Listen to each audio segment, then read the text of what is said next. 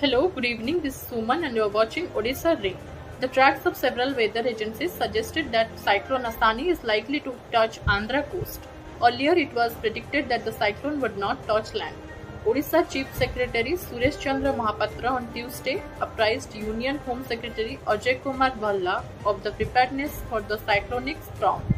The Union Home Secretary reviewed the preparedness of Andhra Pradesh and Odisha to face impending cyclone in context of its latest position and track.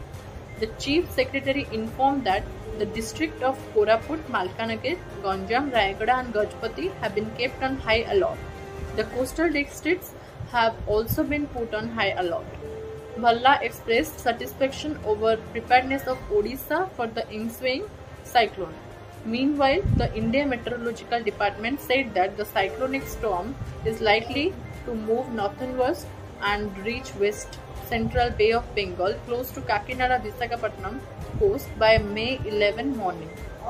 The Odisha Fire Services personnel rescued a 30-year-old man from a 40-feet deep well alive at Umarpur in Nabrangpur district. The man had jumped to the well for committing suicide due to some family problems. The Railway Ministry has launched baby berths for passengers travelling with kids.